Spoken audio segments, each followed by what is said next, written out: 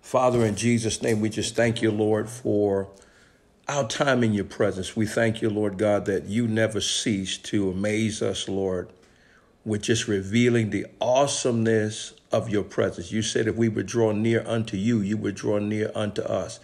Lord, we need you. We need your presence. We need your wisdom. Father, we thank you for your life. It is tangible. It is transformative. We thank you for your word. It is our bread. It is our drink. It is our food.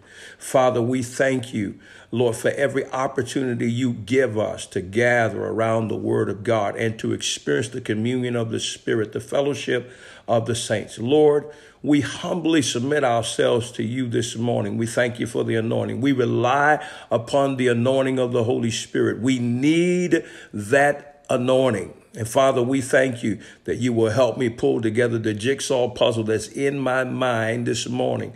And Father, that we'll be able to articulate exactly what it is that you want to say.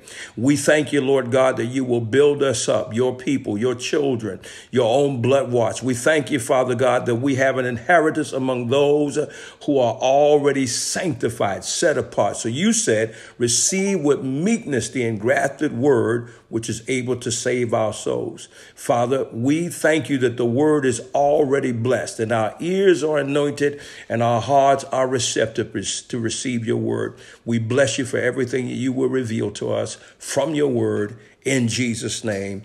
Amen. Bless the Lord, saints. This morning's title and subtitle, let me give it to you. A superior name than angels is our subject.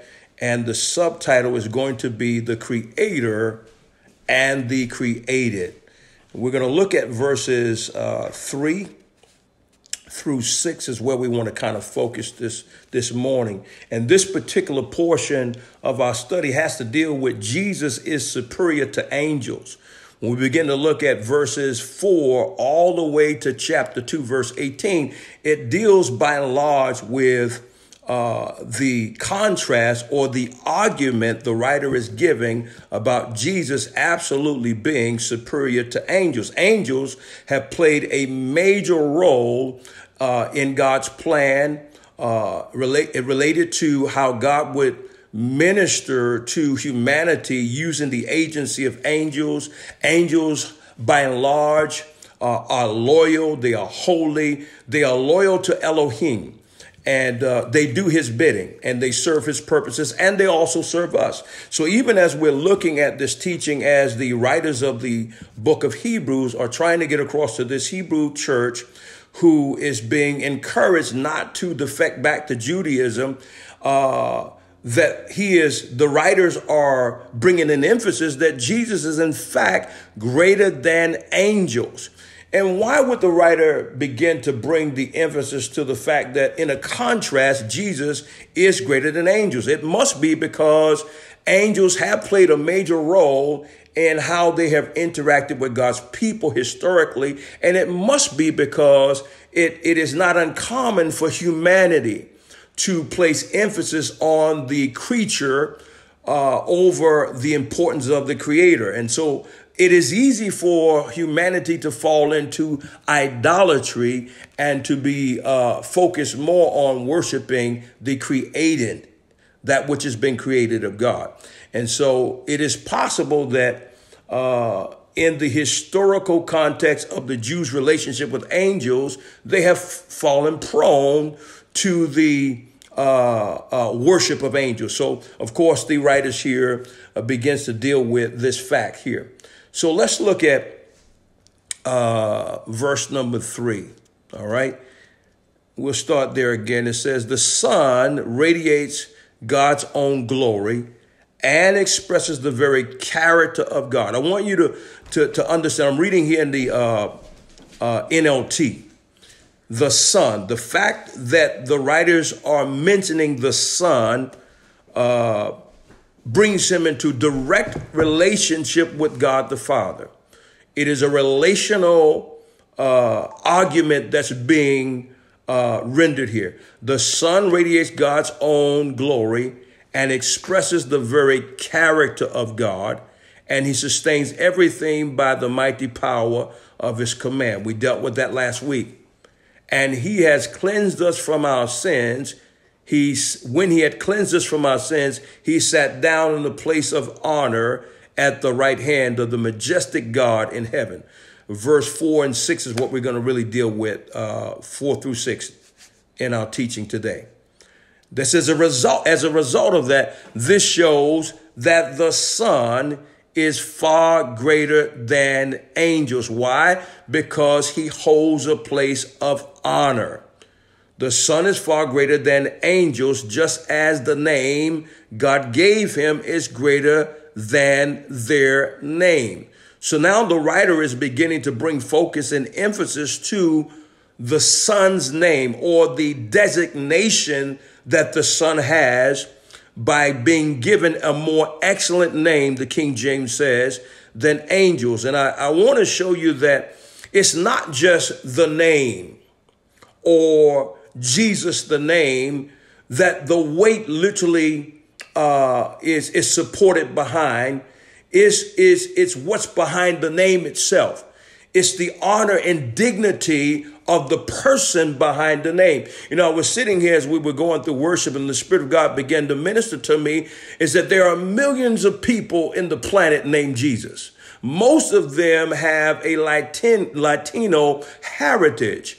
And I begin to just see in my mind, imagine if all of those who were called Jesus carried the same weight and dignity of the name of our Lord and Savior Jesus, that whenever it is that anybody called their name, something supernatural would happen in the realm of the Spirit. But that's not the case, because they have a name, but they don't have the same weight and dignity that supports that name. And so this is the emphasis that the writers are trying to convey when they contrast the difference between angels and Jesus.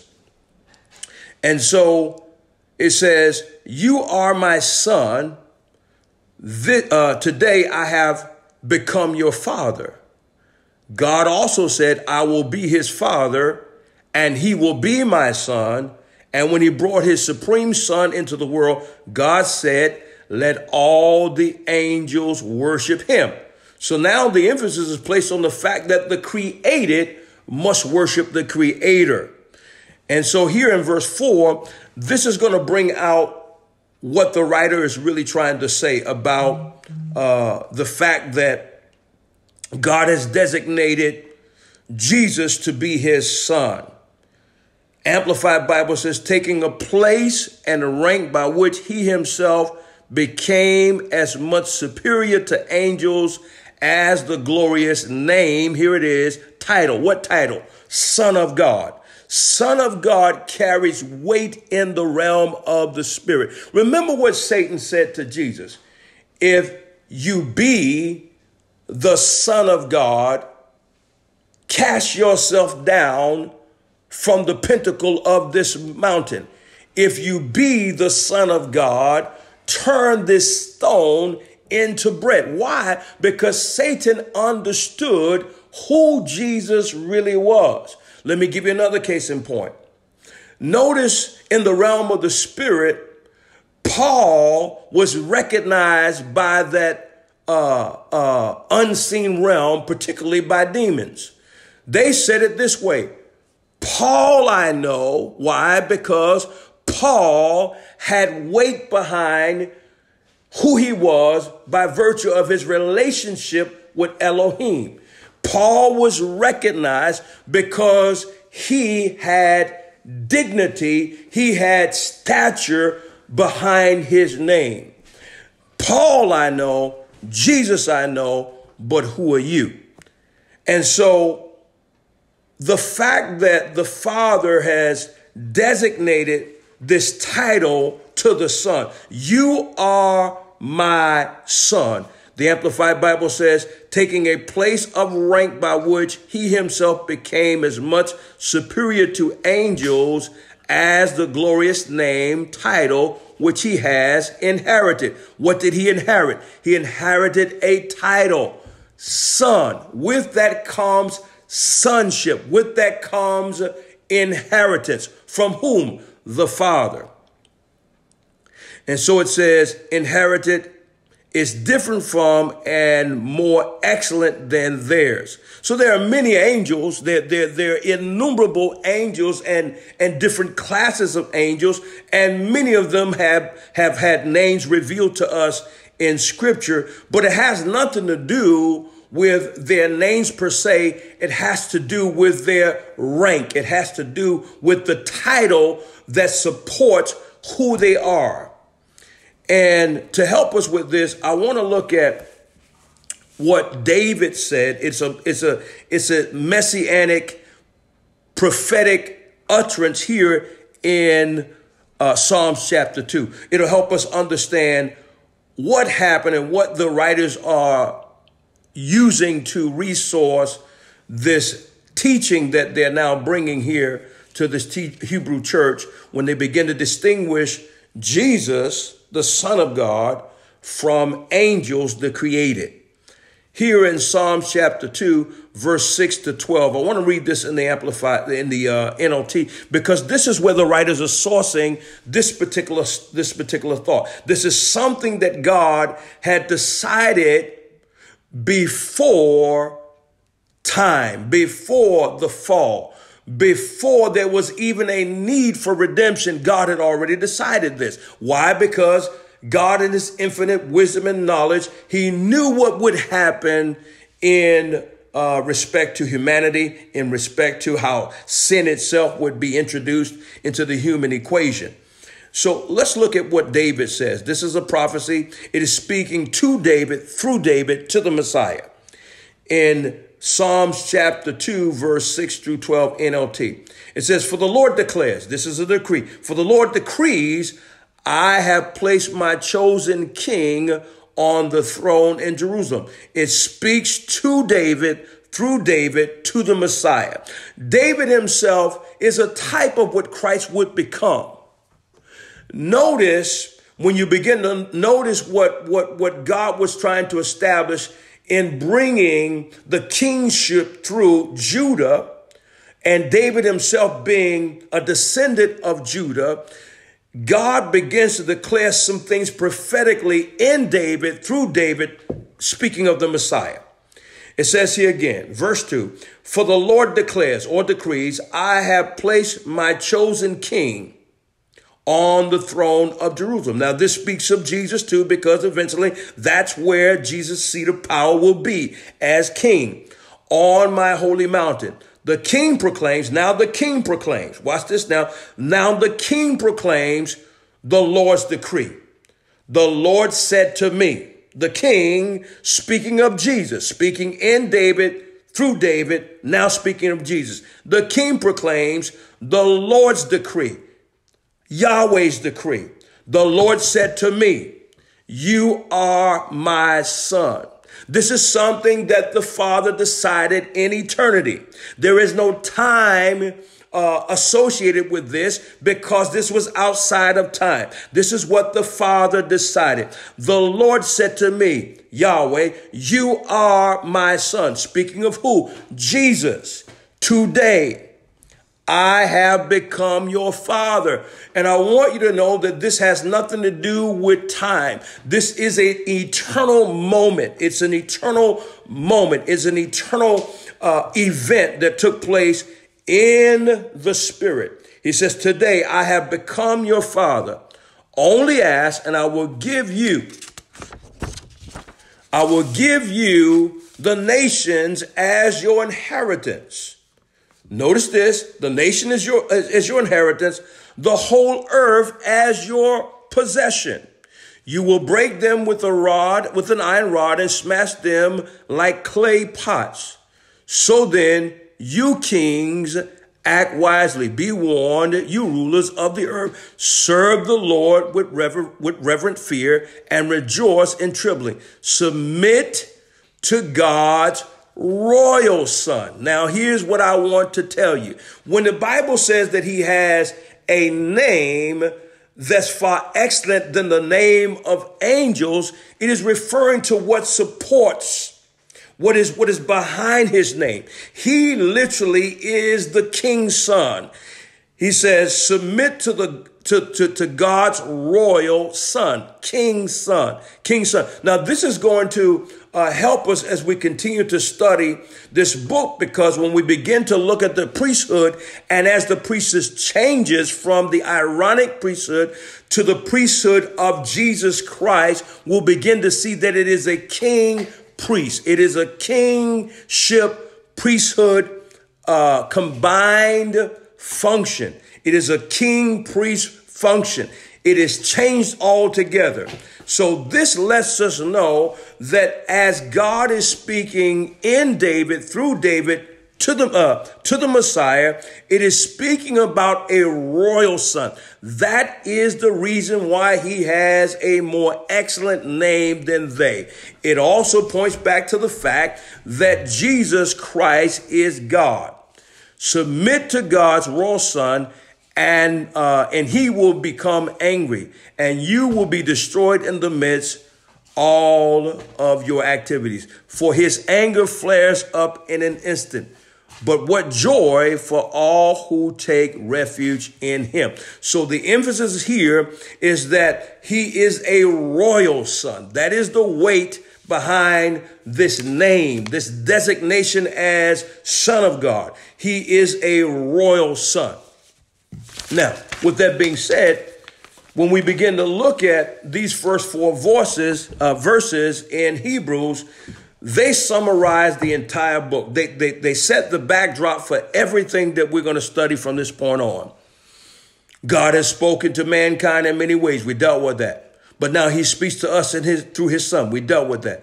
This same man, Jesus Christ, is also God. This is what the writers are attempting to establish. The same man, Jesus Christ, is also God.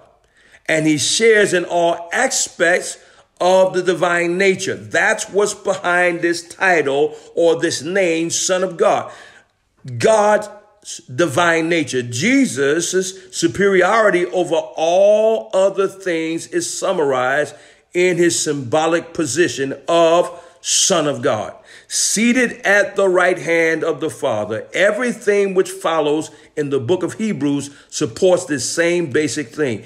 Christ is above and beyond all other things, which includes angels, because after all, he created them. When we look in Colossians, the Bible says that Jesus created principalities and powers, dominions, and all rule and authority. He created it. Now, for this week, we're going to look at verses 4 through 6. Now, looking at verse 4 through 6, it says, this shows that the Son is far greater than angels, just as the name God gave him is greater than theirs. The name God gave him is greater than theirs. I want to just look at John's Gospel 16, verse 33 real quick, just to show you that it's the embodiment of what supports the name that God gave him, or the title that the Father gave him. In John's Gospel, chapter 16, verse 33, Amplified Bible,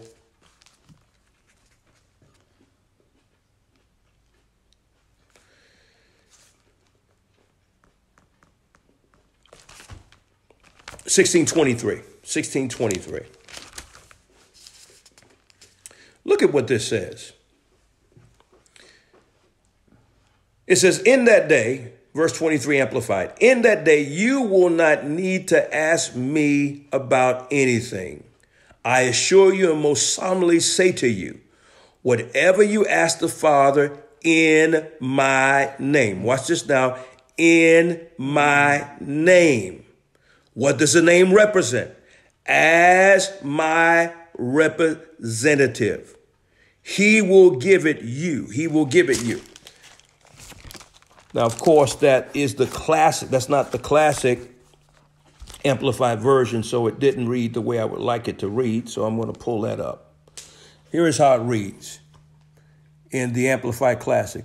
He says, and when that time comes, you will ask me nothing of me. You will need to ask me no questions. I assure you, most solemnly I tell you, that my Father will grant you whatever you ask in my name, as representing all that I am. So this title, Son of God, attached to his name, represents all that he is. And so it's not just the name, it's what's backing the name.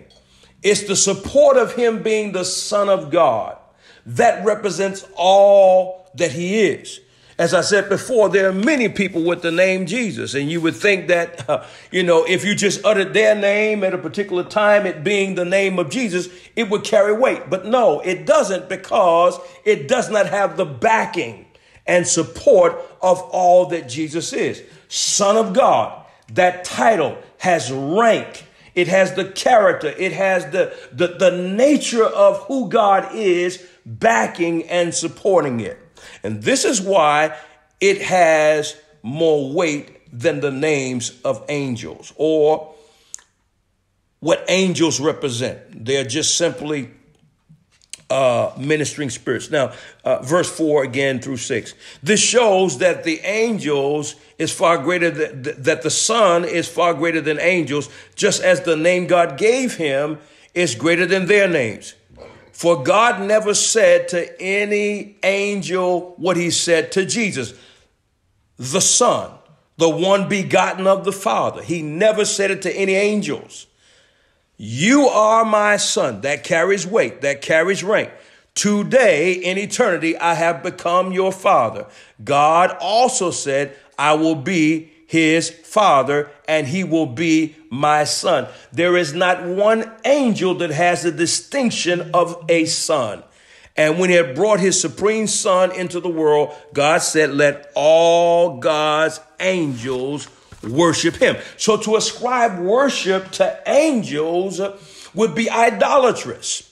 And so this is what the writer of Hebrews, writers are trying to bring emphasis to, is to bring Jesus into his proper perspective, because over the history, the Jews have had many interactions with angels, and in their own minds, they have elevated angels to a more prominent place historically. And this is why angels had to deal with humanity in such a way that always brought their attention back to Elohim. So here's a few points. The Son is far greater than angels. The name God, the name God gave him is so much greater than their names. And there are many names of angels. We only know of two as we read the scriptures. But when you read the Tanakh, when you read the Talmud, when you read the Mishnah, you'll find that in Jewish tradition, there are many other names of angels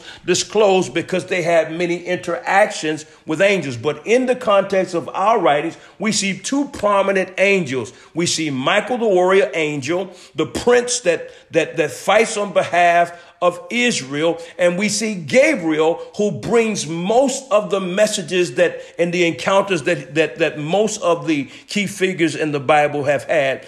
Gabriel has been a key angel in bringing messages to humanity. The name God gave him is so much greater than their names. God never said to angels what he said to Jesus. The Father never made a claim for any angel to be his son. The claim of the father-son relationship was never designated to angels. So we established that angels are not considered sons. The eternal timeline of the father-son relationship was established by using the word today. That was an eternal day. That's a day where God decided that he would have a son. He says, I have become your father, and whatever that day was, it was decided before the incarnation. Look at verse 5 here. In verse 5, it says, for unto which of the angels said he at any time, thou art my son? This day have I begotten thee, and again I will be to him a father, and he shall be to me a son. Now, these words apply directly to Jesus Christ when he's speaking to the fact that he says, I will be to him a father and he will be to me a son.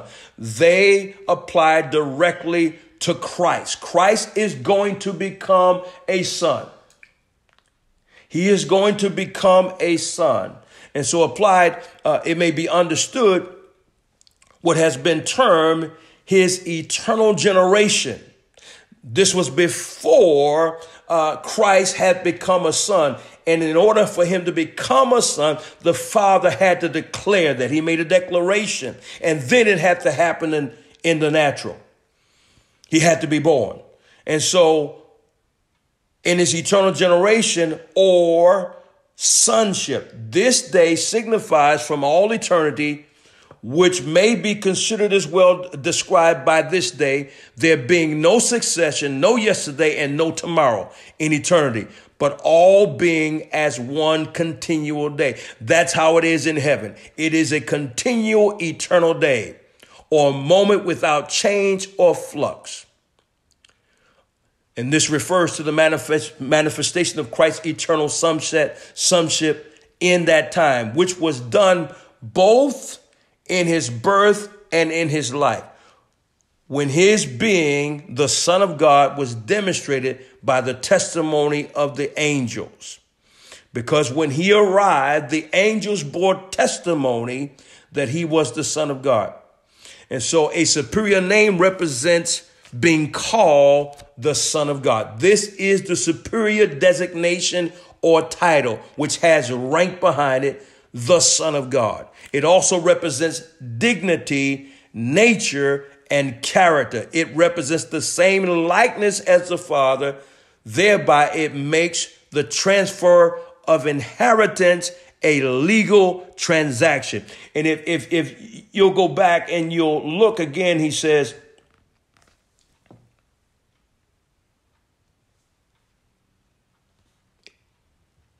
in verse 4, being made so much better than the angels as he have by inheritance. That's the key word, inheritance. Inheritance. Well, how does inheritance take place? It takes place from a father to a son.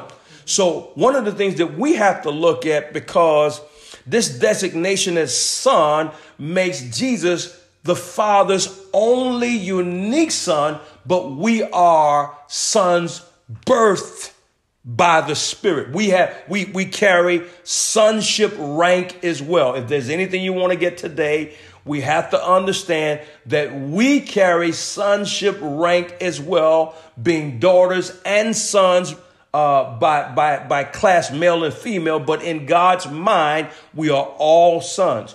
Why? Because inheritance only comes from a father to a son.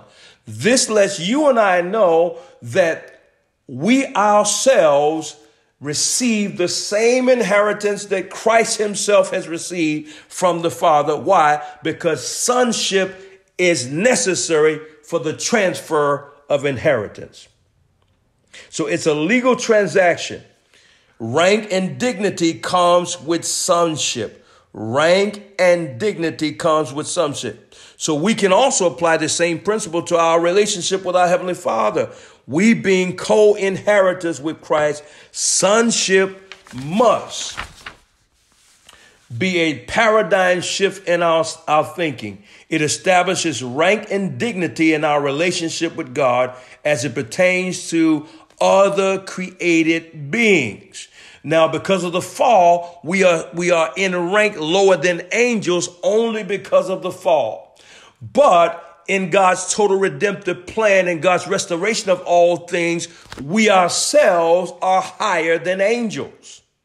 So as sons of God who have been redeemed by God, we must understand that we carry the rank and dignity of our relationship with God as sons, the same way that Jesus does. And so his designate or his title of designation is Son of God. This also applies to where we sit comparatively to angels in creative order.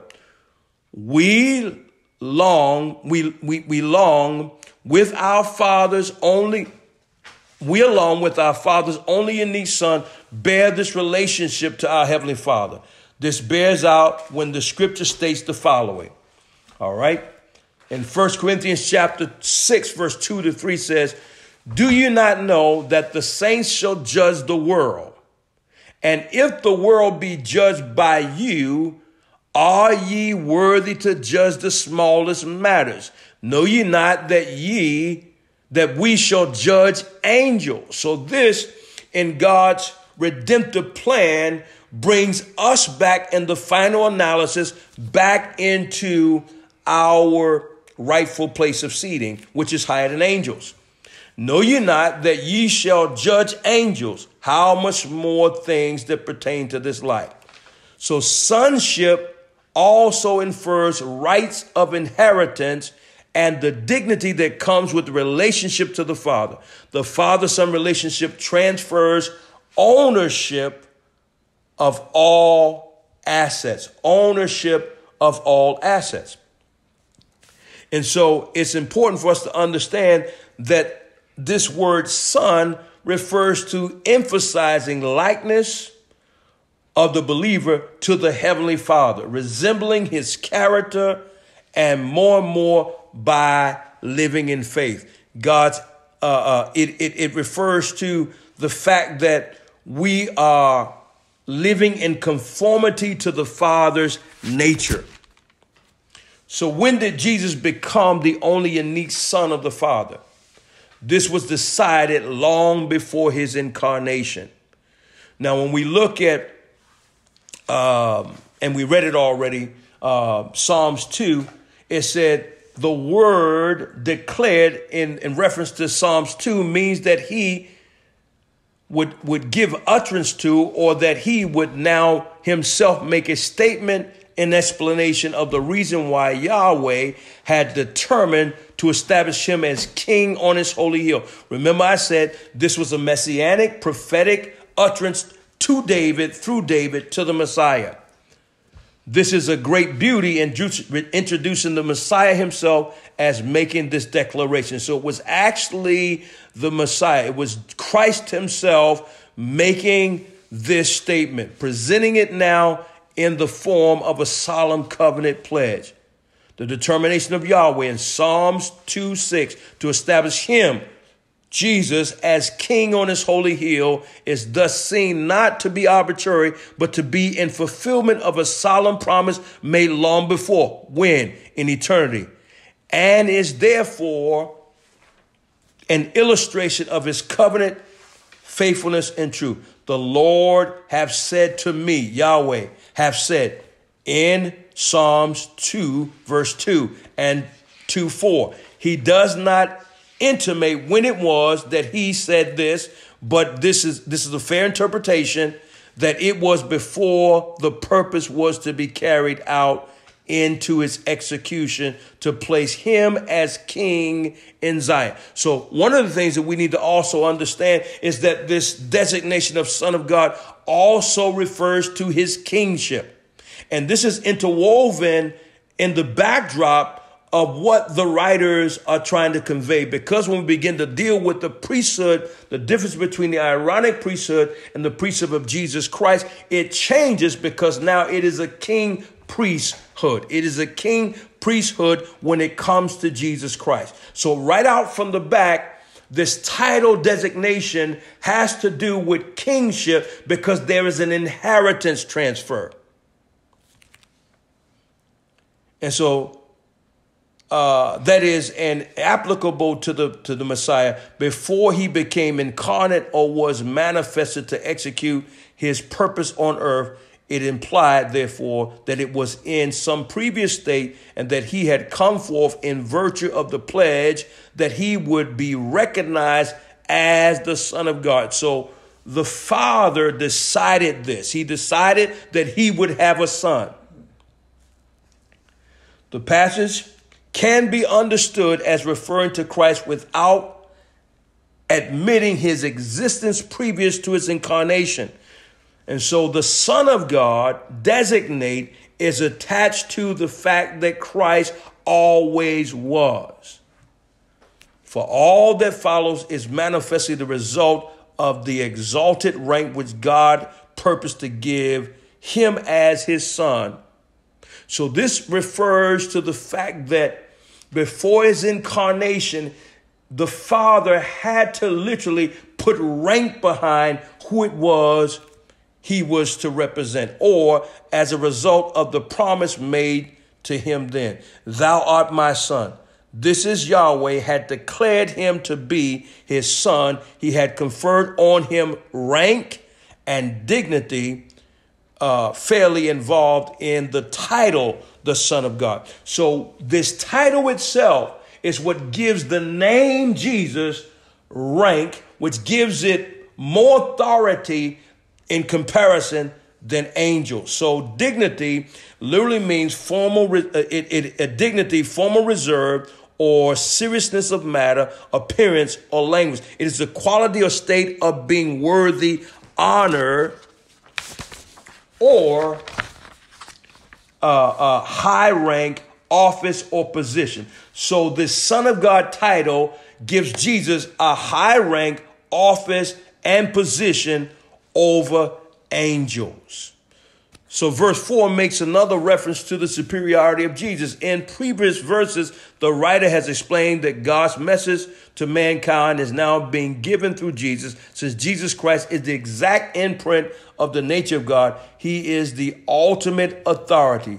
These verses also remind the reader that Jesus is creator, and we've dealt with that. He is not a created being. So this is how the writers are they are distinguishing who Jesus is over the created. He is creator. He is not a created being. This makes him superior to all other beings, including angels.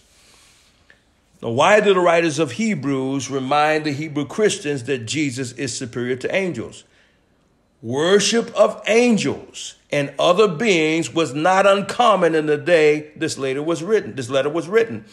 We have to remember the countless encounters that angels were having with humanity and even God's people as it pertains to how God interacted with them, and even bringing the oracles of God, even bringing messages to them. There are encounters with angels and prophets, and we'll show you a couple of these instances where even angels had to interpret for the prophets what they were seeing in visions to rightly give God's interpretive will to the prophet. And so they held a very prominent role. And so it's important that we understand that what the writers are doing. Even if an angel were to appear and give a different message than that of Christ, Christ would still be superior in authority. And that's why it's important that angels hold their rightful place, but we do not lift them above, because Satan himself was also an angel.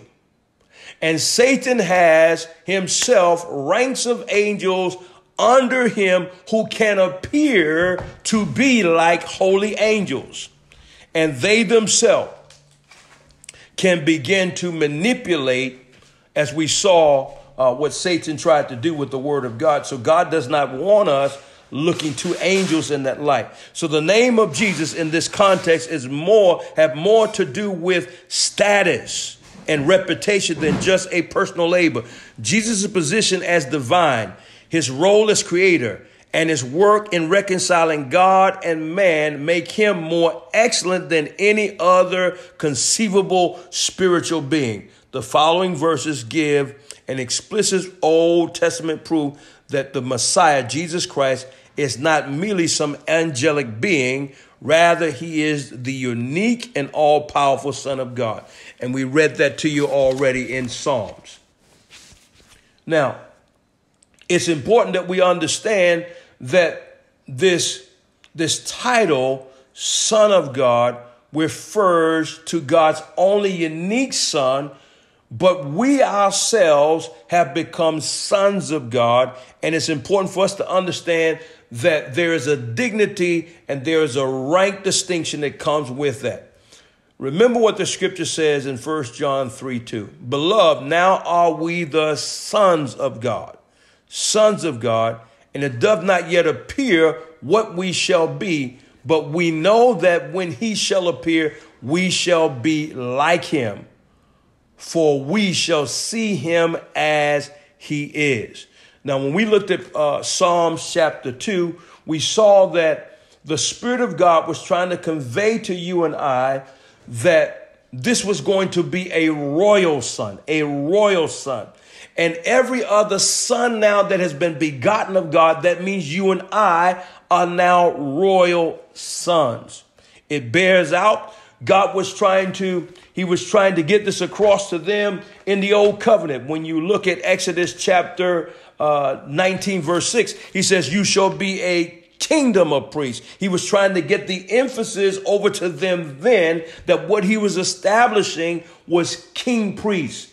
Or what he wanted to establish is a father-son relationship, a king and kings, a king and kings. And this is what is transpiring here. And of course, in 1 Peter chapter 2, verse 9, TPT, he says, but you are God's chosen treasure, priests who are kings, priests who are kings, priests who are kings. And that title, Son of God, is related to the kingship of Jesus Christ, the kingship of Jesus Christ. This is what carries weight. This is what gives him a higher rank and dignity of angels, because he is King of Kings, Lord of Lords, and he is also creator. And so we see that the Father is trying to also bring our minds into that same dimension, is to understand that as he is, so are we. He is trying to bring us into the revelation that the new priesthood is a king priest priesthood. Even Jesus Christ being a king priest, the new priesthood that is established in the new order, the new covenant, is a king priest priesthood. And we'll look at it as we begin to continue to study. We'll see the difference to how this king priest function and how we also are to function as king priests. Notice what it says in 1 Peter 2:9 again, TPT. But you are a chosen treasure, priests who are kings, a spiritual nation set apart as God's devoted ones. He called you out of darkness to experience his marvelous light. And now he claims you as his very own. He did this so that you would broadcast his glorious wonders throughout the world. Now, because we're dealing with verses 5 through chapter 2, verse 18, is really dealing with the emphasis of the angels and what their role really is, because the writer has really begun to differentiate Jesus from angels, and him being creator, them being created. They do have a role. And we need to understand in this hour that angels have a role, and that we ourselves as God's sons must use the agency of angels to aid us in all that God has called us to do. Now, it's important to keep in mind three important elements about the biblical revelation God has given us. Number one, the mention of angels is exclusive in the scripture. Depending on the Bible translation search, these celestial beings are referred to in the Bible from 294 times to 305 times in the Bible. References to angels occur at least 116 times in the Old Testament and 175 times in the New Testament. There are more references to angels in the New Testament than there were in the Old, which means that angels are still prevalently interacting with humanity on behalf of God. They're still doing his bidding, and we must deploy them. These many references are found in at least 34 books. And the very earliest books, which would be Job and Genesis, and the last book, which is Revelation. So we need to understand that they have a role. Now, there is a ministry that the angels carry out on behalf of Elohim and God's people.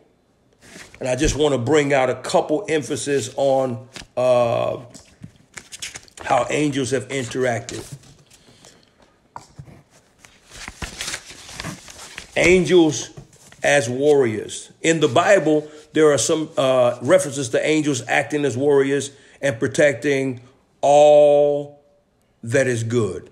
One of these references is in the book of Daniel, which contains 4 apocalyptic visions. Daniel had visions, and Daniel literally needed aid in interpreting the visions. And I want to show you how it is that he was aided. He was aided by Gabriel, who came and gave him the sense to what was happening. However, in Daniel chapter 10, verse 13, it makes reference to the sort of battle between the prince of the kingdom of Persia and the kingdom of Persia and the speaker, who is believed to be Gabriel. Here, Gabriel tells Daniel that the chief prince, Michael, helped him in the opposition, helped him in the opposition he was facing from the prince of the kingdom of Persia. So Daniel would have never known that while it is he was praying and fasting and seeking God at that particular time, that there was major opposition to his answer coming, except that Gabriel came and told him that your answer has been held up for 21 days.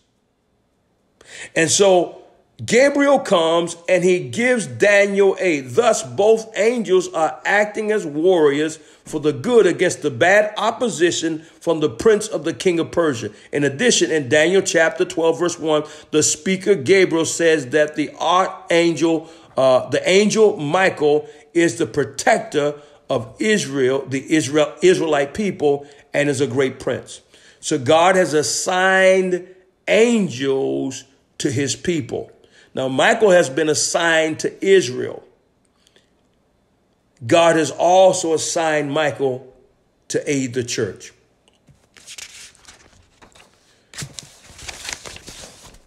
Now, I want to show you this particular account here in Judges. Angelic encounters in the lives of God's people was the way in which God intervened in their lives with divine announcements and instructions. So they have their place. What's critically important was their response to the encounters and how the angels wanted to remain nameless and anonymous. Angels are loyal to Elohim. They only seek to fulfill what Elohim wants them to do, no more or no less. They do not espouse any worship or any attention to themselves. They are loyal. But I want to show you this account here in Judges for the next 10 to 15 minutes. Here in Judges chapter 13, if you can go there, I want you to see this. Judges 13, verse 2 to 21. This is the account of Samson's birth, how he would arrive on the scene. Verses 2 to 21, it says, in those days, a man named Manoah from the tribe of Dan lived in the town of Zorah. His wife was unable to become pregnant, and they had no child. The angel of the Lord appeared to Manoah's wife and said, even though you have been unable to have children, you will soon become pregnant and give birth to a son. Be careful. Now watch what this angel is doing. This angel is bringing a divine utterance from God to Manoah's wife, which is Samson's mother. He gives her specific instruction, which we are now reading today as scripture. So they released the mind of God to God's people, which became scripture that we are now reading. Even though you have been unable to have children, You will soon become pregnant and give birth to a son. But be careful. You must not drink wine or any alcoholic drink, nor eat any forbidden food. You will become pregnant and give birth to a son, and his hair must never be cut, for he will be dedicated to God as a Nazirite from birth, and he will begin to rescue Israel from the Philistines. The woman ran and told her husband, a man of God. Notice what she called him, because this angel is not a seraphim. There are different ranks of angels. Seraphim mostly show up with wings. They literally can be distinguished from angels that show up who look like are in the form of humans. She called him a man of God. A man of God appeared to me. He looked like one of God's angels, terrifying to see. And I didn't ask where he was from. And he didn't tell me his name. So look at that now. He does not even mention his name. He wants to remain anonymous. But he told me, you will become pregnant and give birth to a son. You must not drink wine or any other alcoholic drink, nor eat any forbidden food. For your son will be dedicated to God as a Nazirite from the moment of his birth until the day of his death. Then Manoah prayed to the Lord, saying, Lord, please let the man of God come back to us again and give on behalf of God himself.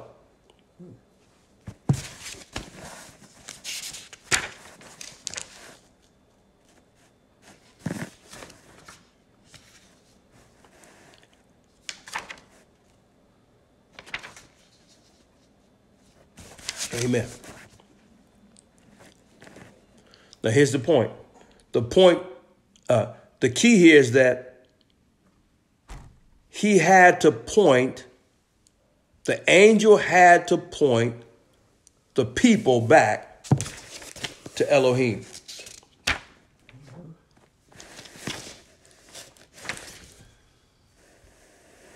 Hold on a minute here. Let me get the Judges, because I didn't finish that. It didn't print. It didn't print. Jesus. It's all right. It's all right. That's all right. We don't have to do that. Because here's the point. He says, Manoah prayed to the Lord, saying, Lord, please let the man of God come back and to us again. Yeah, I do have to go back and get that because it didn't print.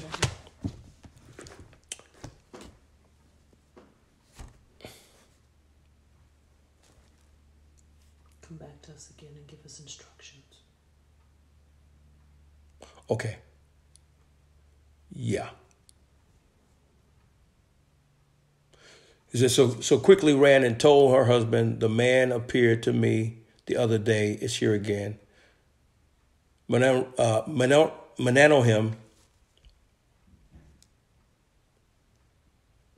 I'm using your phone and it's not working. Put it back.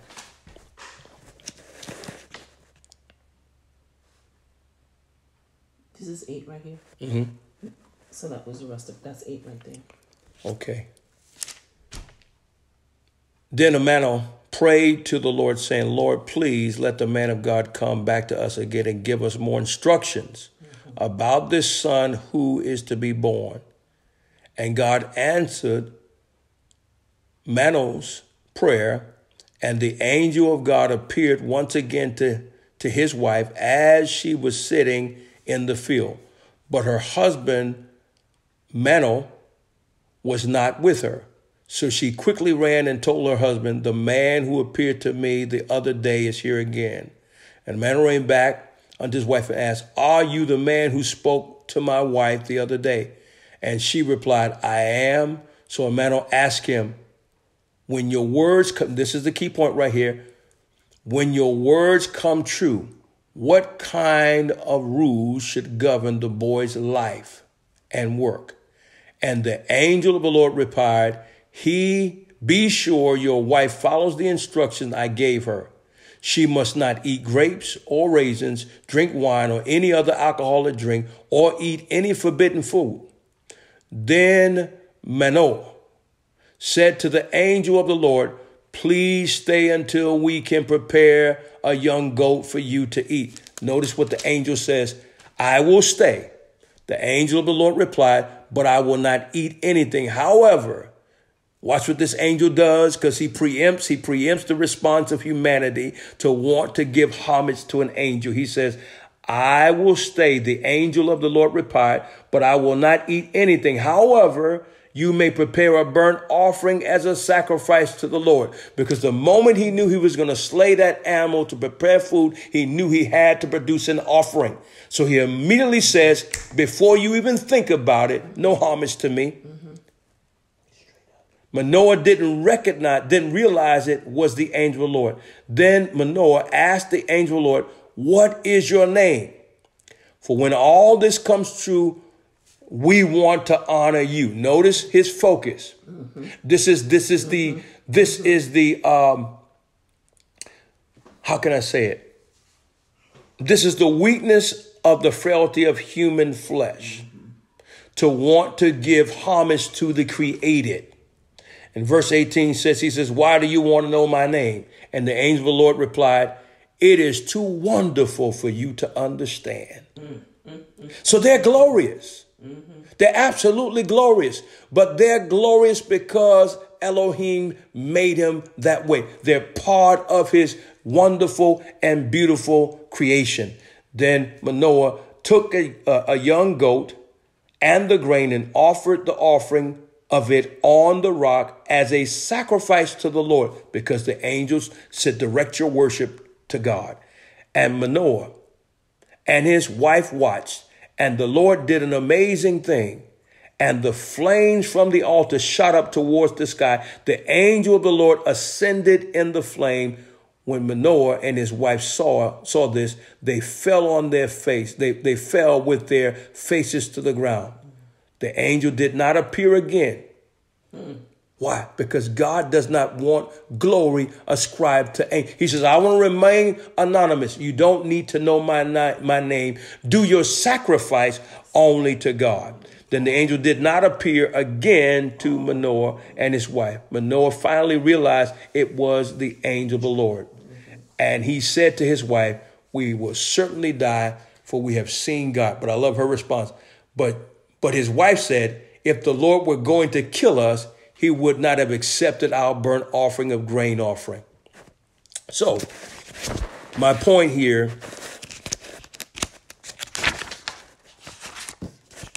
is that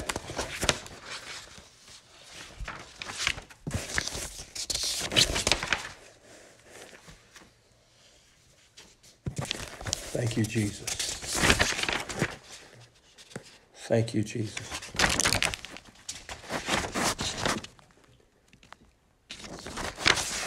My point here is that the angels were to point the people back to Elohim for worship. They were, in fact, messengers who carried declarations to the people from God, and many did extraordinary works.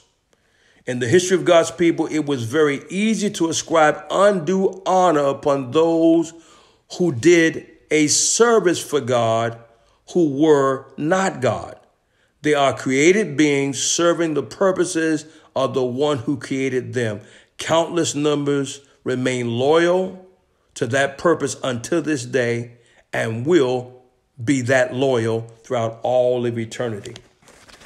Now, I want to share this last account here, and then we're going to close out. I want to show you that the propensity for humans to have had those kinds of encounters with such majestic beings and wanting to ascribe worship or homage to them, and thus the writers would have to differentiate the role of Christ from the role of angels, is to bring them back to the emphasis that they are the created, he is the creator. But their roles were phenomenally played in their relationship to how they interacted with the patriarchs, how they interacted with God's people. So angels even had roles as teachers. And this is why we must understand that we don't entertain, just wanting to have encounters with angels, because this is how Satan brings his deception, because they know Scripture.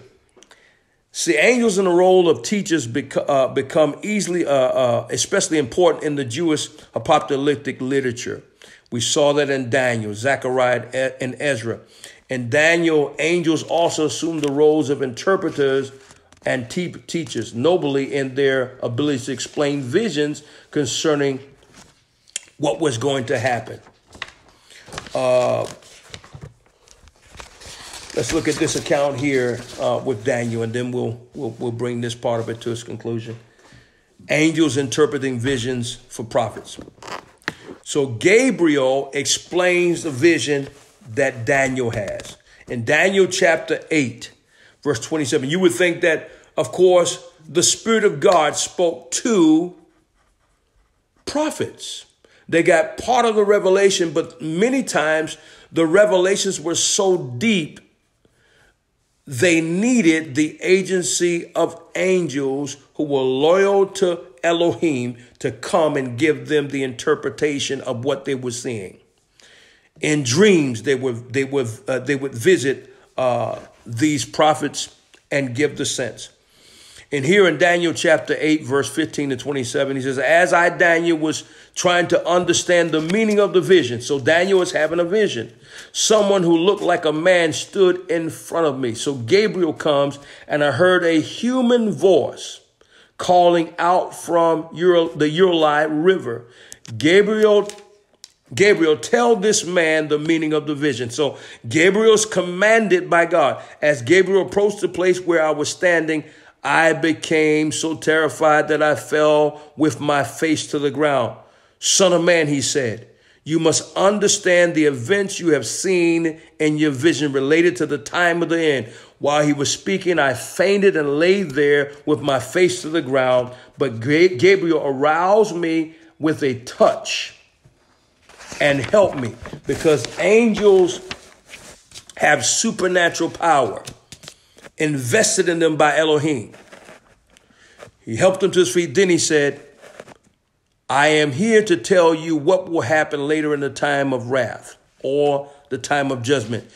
You have seen pertains to the very end time. The two horns, ram represents the kingdom of Mede and Persia. The shaggy male goat represents the king of Greece. The large horn between the eyes. He saw these images of things, and he couldn't put it together. And here's Gabriel interpreting what he sees.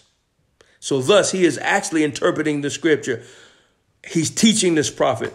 So the shaggy male goat represents the king of Greece, and the large horn between his eyes represents the first king of the Greek Empire. The four prominent horns that replace the one large horn show that the Greek Empire will break into four kingdoms, but none as great as the first.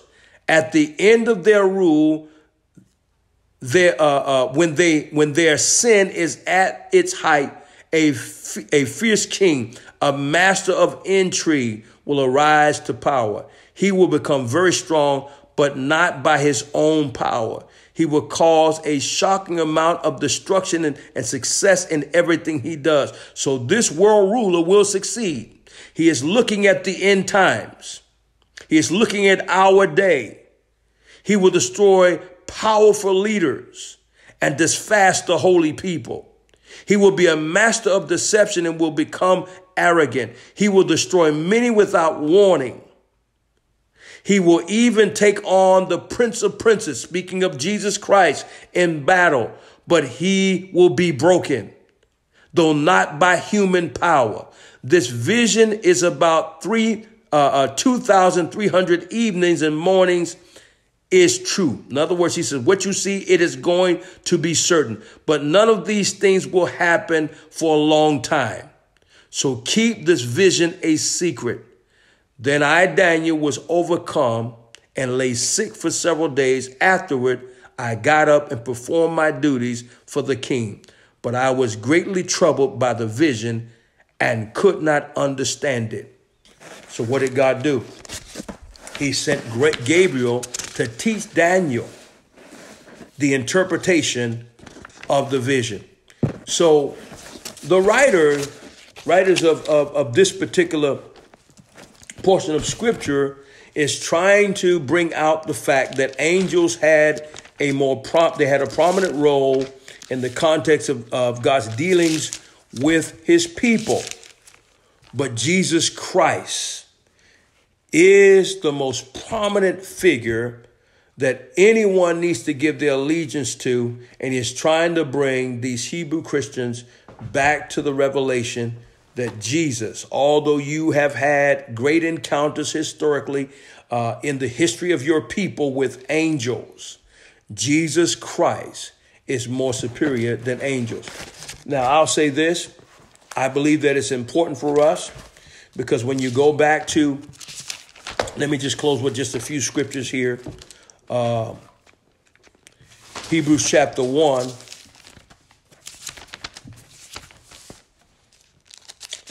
Jesus is superior to angels, but angels have a role.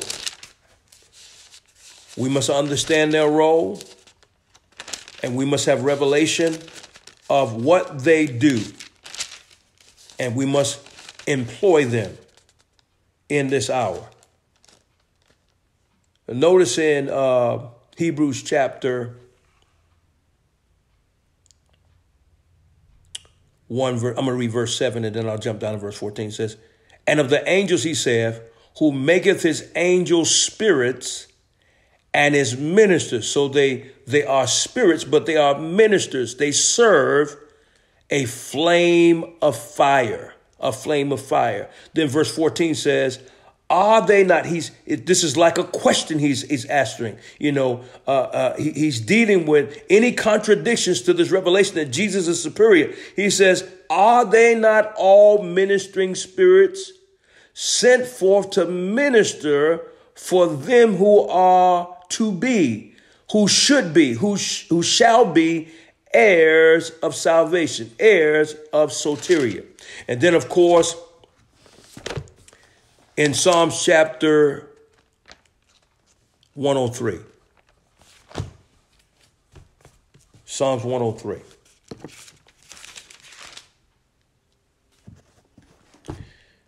Psalms 103 and verse 20. And this is where we come in. Number one, the ministering spirits sent forth to minister on behalf of them who are the heirs of salvation. That Hebrew church, they were heirs of salvation. We, as the 21st century church, are heirs of salvation.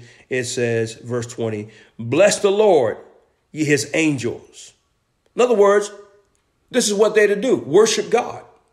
This is what they were created to do, not only to serve the purposes of God, but they were created to worship him.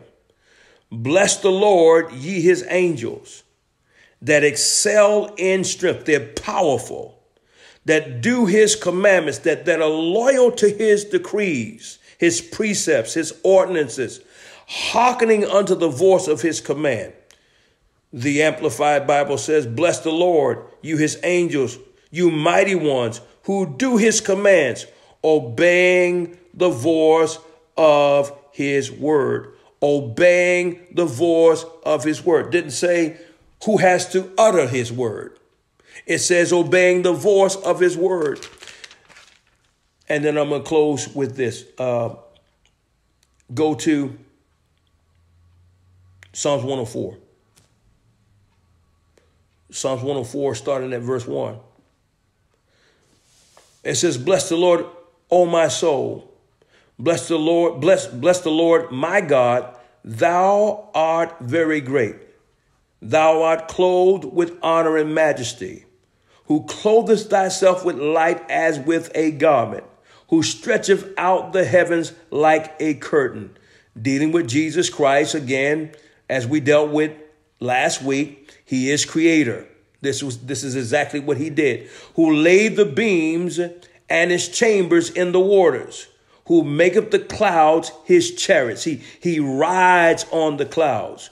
who walketh upon the wings of the winds. Verse 4, who maketh his angels spirits, his ministers flames of fire. This is what they are. This is what they represent. This is their role. And we must deploy them. We must deploy them. You know, I was reminded this week about how important the angels are when it comes to the warfare that surrounds our lives. The myriad of things that are happening in the realm of the spirit that are affecting us in the natural. Things that Satan is using to destroy, to harass, to disrupt. Everything that he's using in the realm of what he has authority to do, to kill, steal, and destroy. That if we remain silent while these things are happening, we are missing out on the deployment of the aid of the angels. I want to encourage you this week that whatever it is that you're confronting, whatever it is that is harassing you, whatever it is that you feel pressure from that other kingdom, because the Bible says the kingdom of God suffereth violence, but the violent take things by force. We know that there's pressure from that realm of darkness. But we also understand that in the realm of the spirit, the angels are waiting for the voice of God's command, the voice of God's word coming out of us to literally minister on our behalf. And I want to encourage you this week, give them some work to do. Give them some work to do. And understand that you and I are heirs of salvation. You and I are walking in sonship, dignity, stature, authority, and the nature of our King of Kings. And God is wanting to honor us as inheritors the same way he honors his own unique son. I want to close right here by just praying for us. Father, in Jesus' name,